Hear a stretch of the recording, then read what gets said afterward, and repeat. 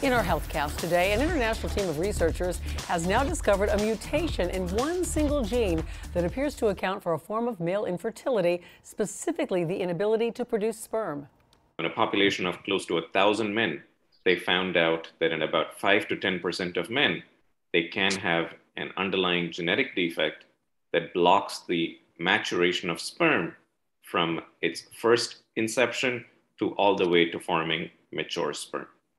So why is that important? Well, understanding how the gene functions may help provide treatment for men with this condition and lead to new methods of male contraception as well.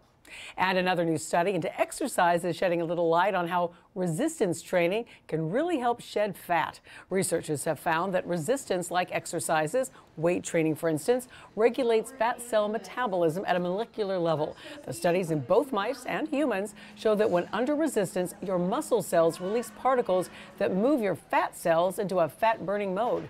Researchers say that improving fat metabolism can have significant impact on efforts to achieve and maintain a healthy weight and lower your risk of weight-related illnesses. So grab those weights.